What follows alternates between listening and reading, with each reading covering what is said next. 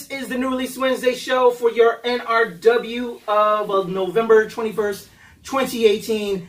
Giving you the NEW, it's the NRW, and I'm, again, not by my lonesome this week. We just filmed a bunch of shit, and my peoples came out to finally join me. We're here in my theater. I got my boy, Marky Mark, not really nerdy. What's good, bruh? Not much, man. And, of course, the squad. As always, not quite accurate cosplay, Bizarre Vizard, Wordbox, Giano, and Brandy. What's up? Yo. Peoples. I need coffee. Yeah, it's been a long day. We've been filming a lot of content for y'all. And KPRMG, down with our fill part with Marc, our NRW gaming crew. My man, Lewis Bailey. How you doing, brother? Doing good, man. How about you? Good. Be even better when I get y'all on Riser so y'all can really see us. This is our first time filming up here. I can see Next time you see us, I can see all of your electricity. You're good. You can see everything, y'all. And as always, my girl Marianne behind the camera. Shout out to Marianne, the lazy one. Dang. Inside joke. Dude, you still burning her? Still burning her. That's how I do. Love you, girl. Says the guy sitting down. Hey! All right, y'all. That's the camera person sitting down. And we're all here for a ride. Yes. So, coming out, Blu-ray, DVD, digital copy of the next films that I will have here that we'll watch in the theater. First up, I've talked about this all year.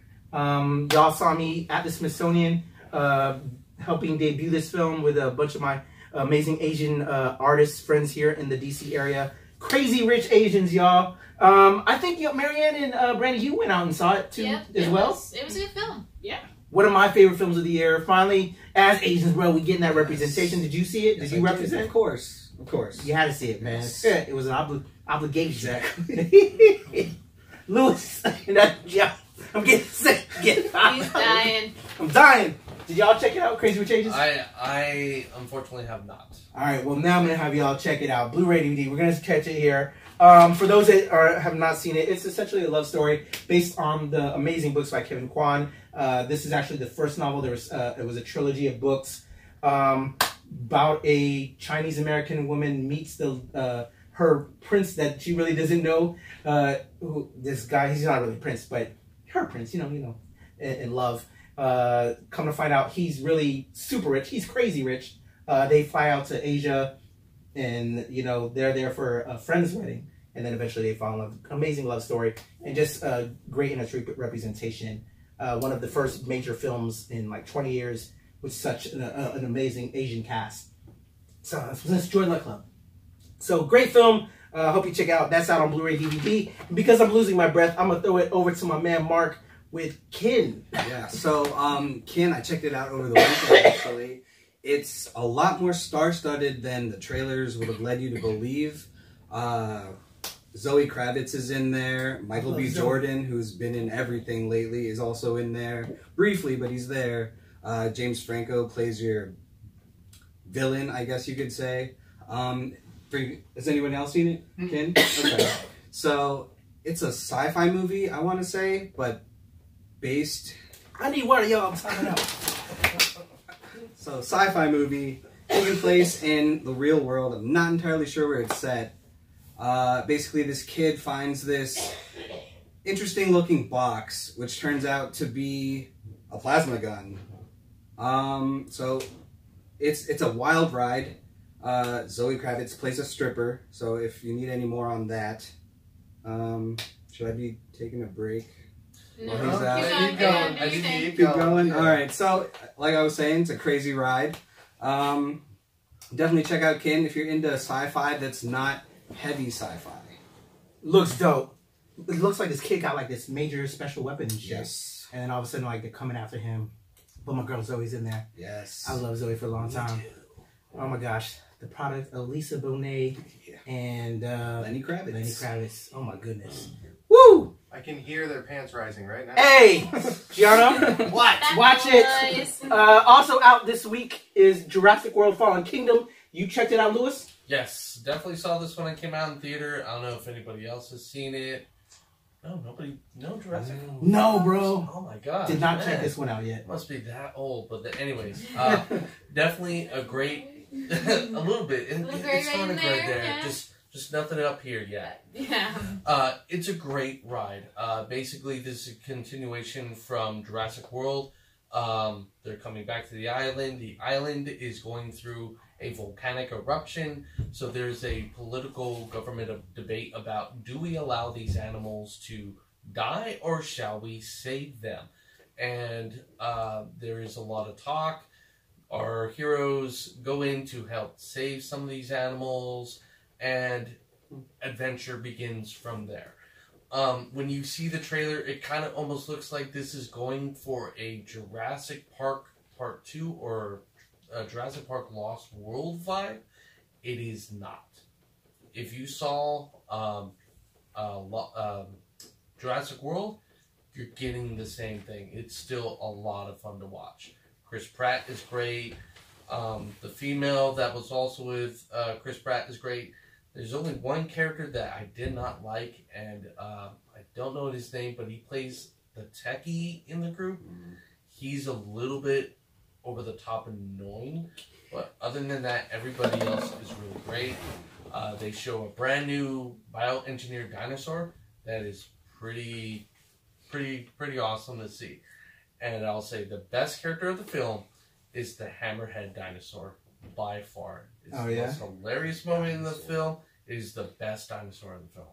So, interesting. I'd say check it out. All right. I heard it didn't do too well in theaters, and also partly that this whole new Jurassic World is going to be like a trilogy.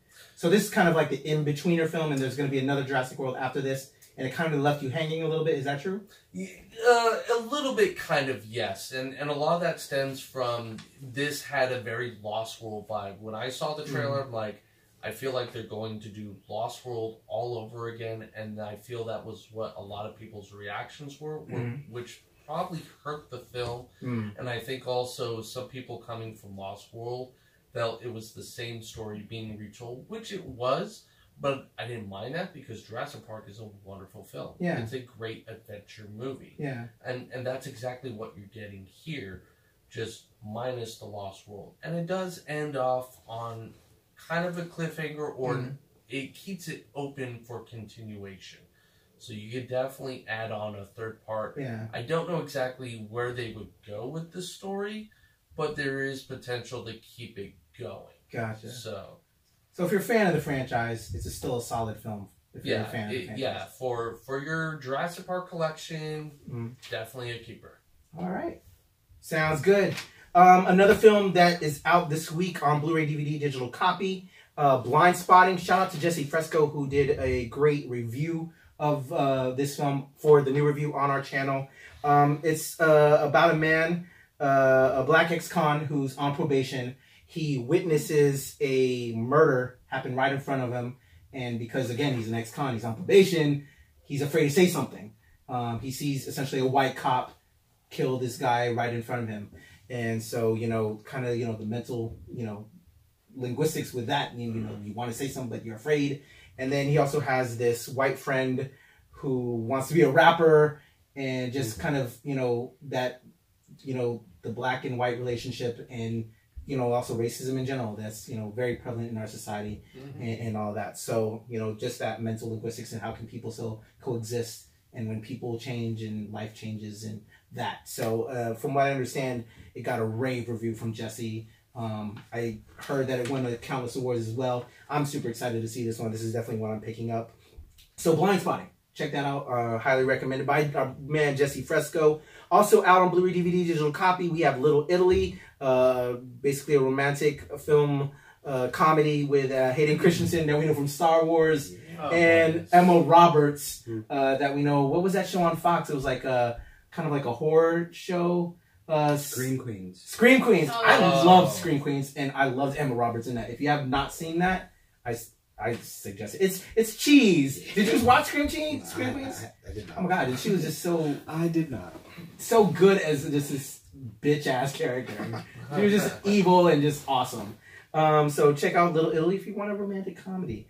Also out a remake, but they did a live version of it. A lot of films recently have been getting like the live treatment on TV, which was weird. A Christmas Story Live. Are you guys fans of the original Christmas Story? Oh yeah. Did you want a live version of it on TV? I didn't ask for it. But they gave it to us. Yeah. I don't know how well it did. I kind of tuned in briefly, but nothing can really take away from the classic that is Christmas Story. And to do a live version, good on you, but it was kind of awkward. It was weird, at least for me. So, I don't know. Better as a film than a live play, I would say. So that is out if you want to catch that. Fancy Nancy is a classic book I know I read as a kid. I know it's mainly for girls, and it was a book I read with my daughter. But they actually did a cartoon version of it. That's now out on Volume 1 DVD if you have kids that are into Fancy Nancy. If you're into Fancy Nancy, well, I know Giano's into Fancy Nancy. Out in anime, we got a bunch of anime. We have Fireworks, we have the Morosu Mononokean, the complete series, Myriad Colors, Phantom World, the complete series, and Space Patrol Luluco, the complete series. But a big thing, and I know Marc caught it, Blood Blockade Battlefront and Beyond Season 2 is out. What is that about? If you're looking to get into an anime and are not trying to sit there for 800 episodes but want those crazy fights, definitely check this out. Bunch of fighting and kick-assery. So, their world and the underworld kind of clashed, and there's like rifts opening up, and the main character joins an organization where they use their powers, and all their weaponry spawns from their blood. So that's why you get the blood. Yeah, it's interesting, but sound like some demonic. Like yes, it is definitely demonic a little bit. Okay. But some satanic. Demonic's not bad. No. Yeah, Okay. it's fun. Intrigued by that? I know you're big into anime. I'm an anime girl. I was just watching Black Clover recently. Nice. Okay. Just started that right now, thanks to this one. Encouraging. I heard that's on Netflix, right? No, No? it's on a different streaming. Okay, because I had a friend that said they just finished watching it. It was on a streaming. You gotta find your own way of finding it. Oh, Find your own streaming on it. okay.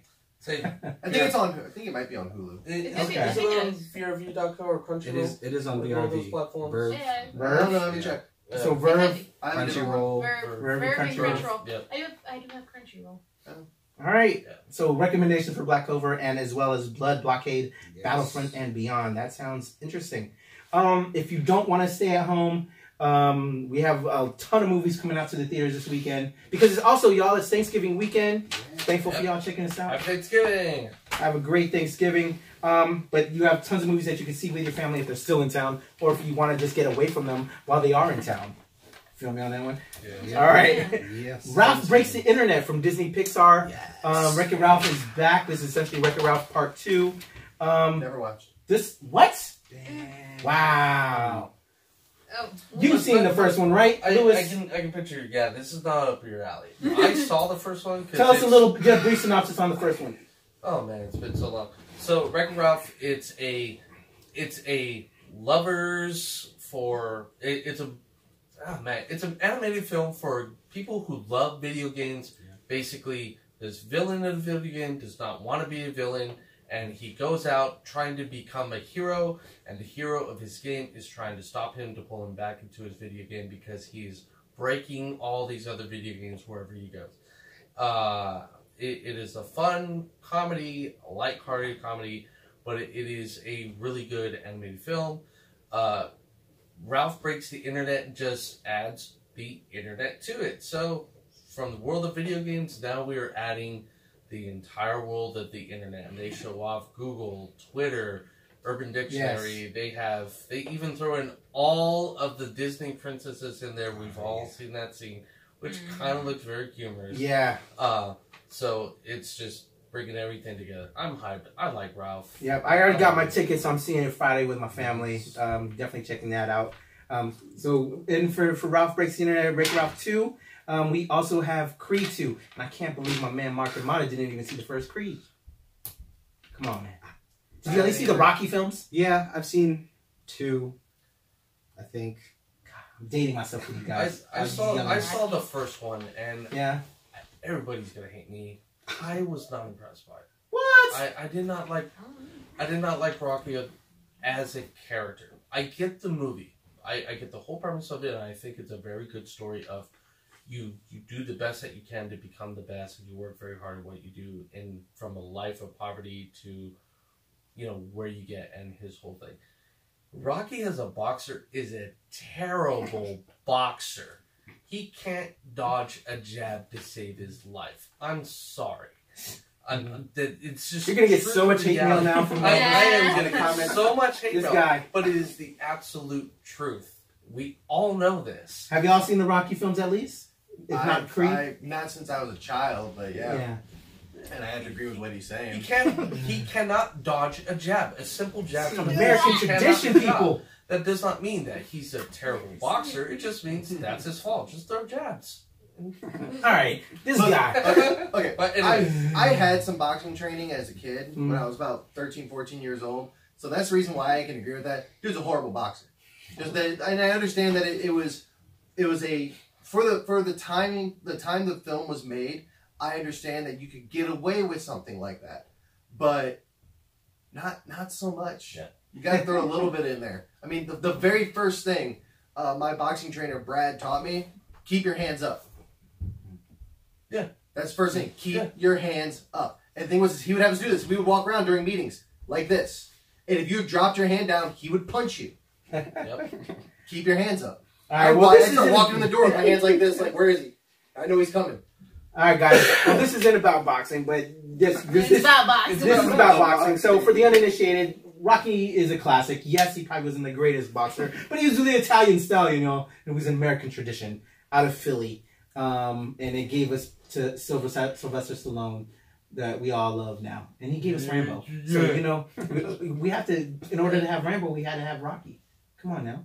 So anyway, one of the his adversaries in the original Rockies was Apollo Creed, played by Carl Weathers. One of the favorites of mine, and if you were a fan of the Rocky films, he loves Apollo Creed. So essentially, the latest Creed film is part 2 to the first Creed. The first Creed is about Apollo Creed's son, played by Michael B. Jordan. The original Creed is Carl Weathers. Carl Weathers, actually, in the first Rocky films, Creed died in the ring against Khal Drogo, who was played by Dolph Lundgren, who was also one of our favorites from the Rocky franchise. So we wouldn't even have Expendables, people. You don't know how important the Rocky films are, you youngins. These are youngins right here, people. Yeah. So you have Apollo Creed. He died in the ring to Drago. Rocky Balboa is now training Creed in the first film. Young Creed becomes a boxer. And here we get now into Creed 2. So Creed 1 was a great film, which introduces the young Creed. Creed 2, which is so amazing, is that we're now seeing young Creed fight against Drago's son. That's what's like the major selling point.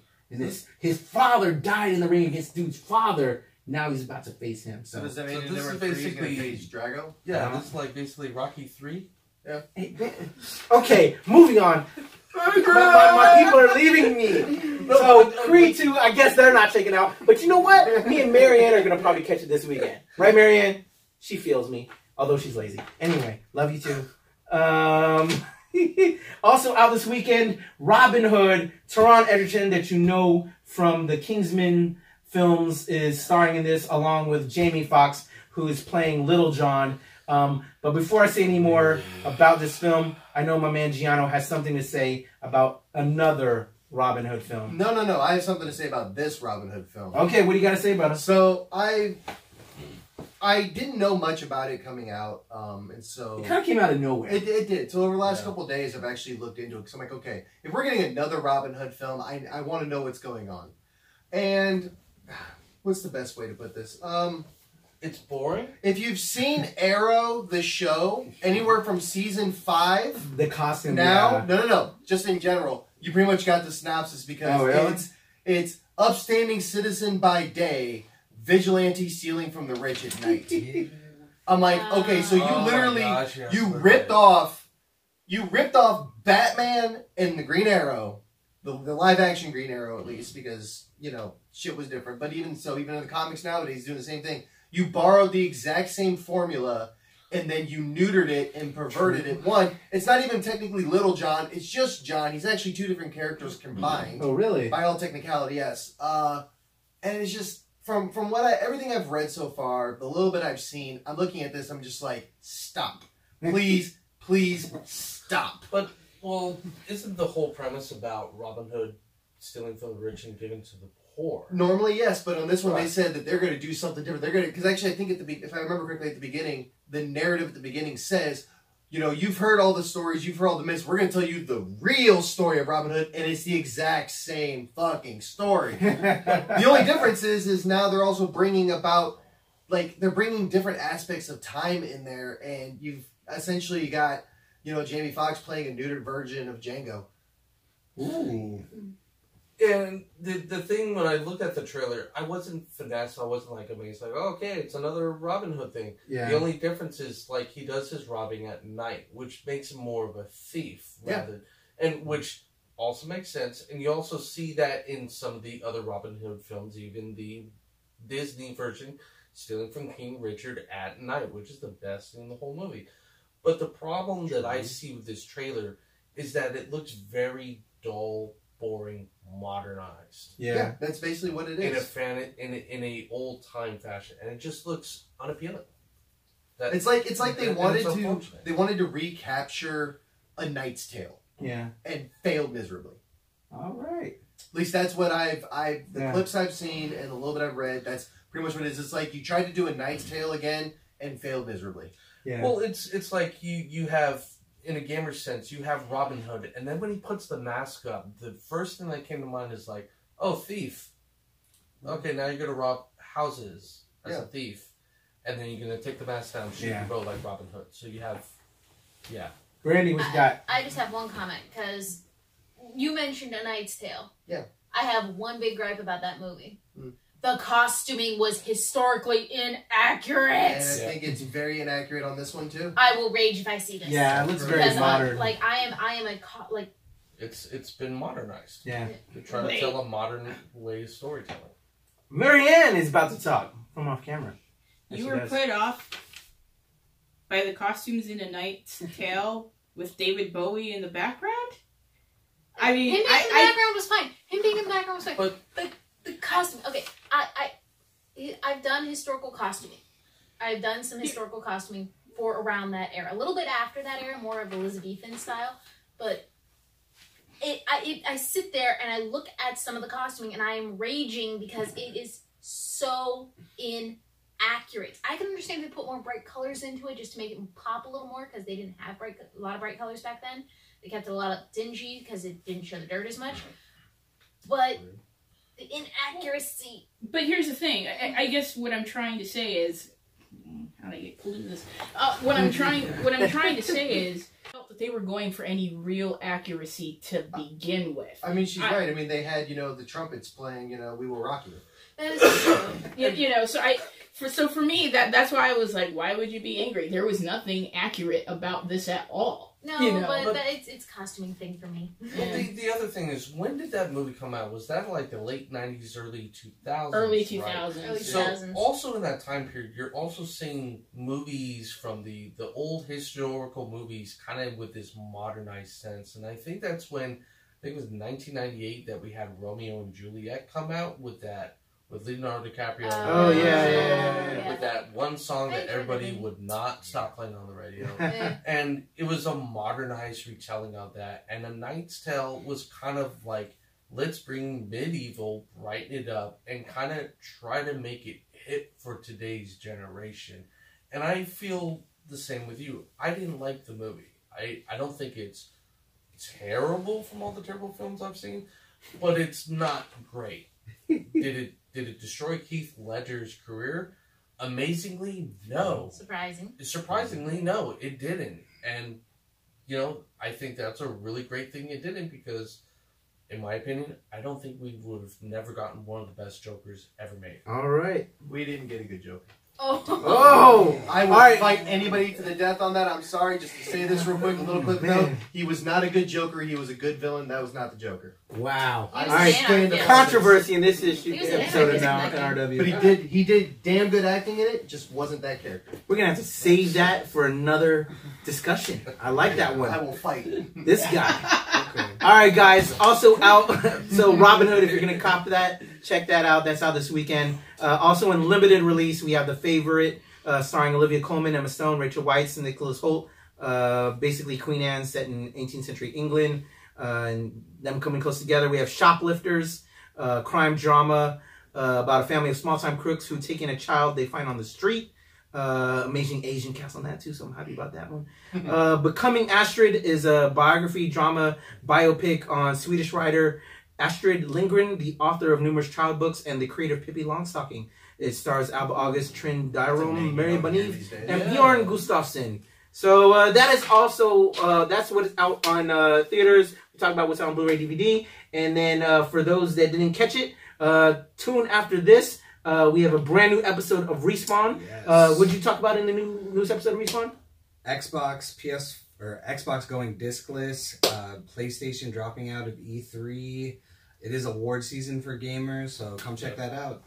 And if you want to know what was also released this week, Marc and Lewis dropped a new episode of NRW Gaming. So thank you, Lewis and Marc, for that. We got my girl Brandy Wordbox with a new episode of Web Spots. Web Spots is back. And then my man Giano and I also gave you some picks for the week. All the material, man. We've got a lot of stuff coming your way and much more. And any other comments before we sign off, y'all? No. Tell us, well, you know what? Tell them where they can follow you guys. Everybody give your handles, Twitter, IGs, and then I'll have one more word before we get out of here. Yeah. Not Quite Accurate Cosplay, bring it, start it up. Alright, so you can find us at Not Quite Accurate Cosplay on Facebook and Instagram. Find me on Instagram as Wordbox with 2 X's. And I'm Bizarre Bizarre over on Instagram. Don't find me on Facebook because I'll block you, but you can find me on the Wastelands of Fallout 76, and I will shoot you while wearing a dress. Holy Marcellus, you can find me on twitch.tv/Marcellus995. I do all my game streaming on there, going through my Steam library of 700 games, trying to beat them one by one, and hopefully I get through the list. You can find me there, as well as on Twitter as KPRN Gaming. You can find me on there, so drop me a like or throw me a comment.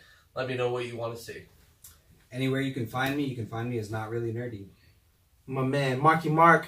Marianne, did you set anything up yet, or are we waiting until 2019? 2019. She's off the grid. She's off the grid, y'all. I am Patrick, PatrickStrange.com, at Strange since 1977, at Temple Far East. The show is at the NRW and at New Release Wednesday. But before we go, I wanted to give one last word of love out. And again, this is Thanksgiving weekend. Thankful for y'all, my squad. We doing it. Have a great Thanksgiving. I hope y'all are having a great Thanksgiving. If you don't have a place to stay for Thanksgiving, come on over, man. Y'all are welcome, man.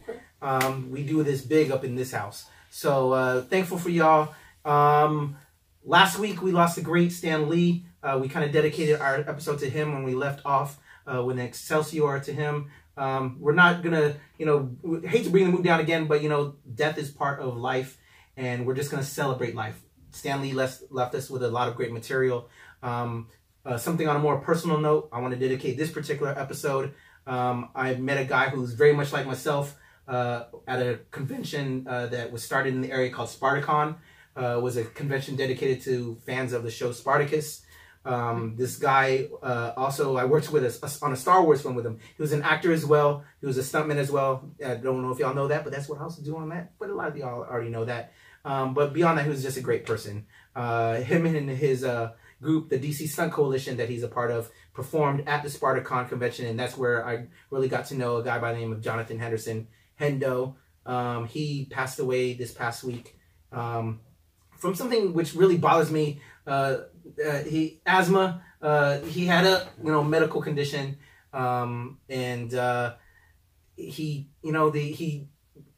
had prescribed medication, but a lot of times, and what's the problem with us in the U.S. is medication is crazy damn expensive, and I don't think he couldn't really afford some of the other medications that he needed to take, and that kind of led to, beyond just the weather.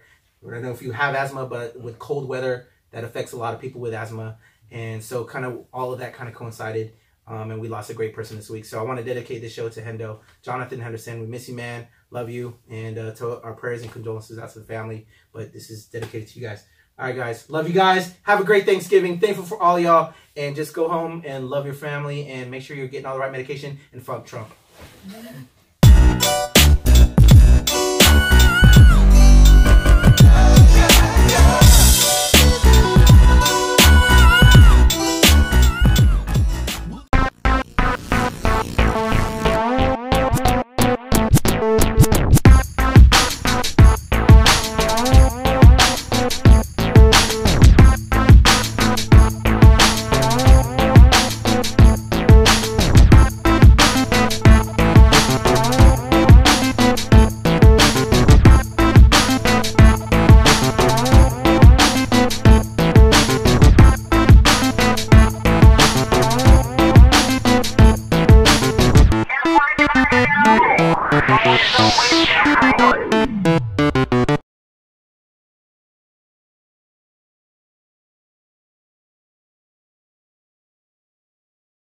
Rolling, sound speed.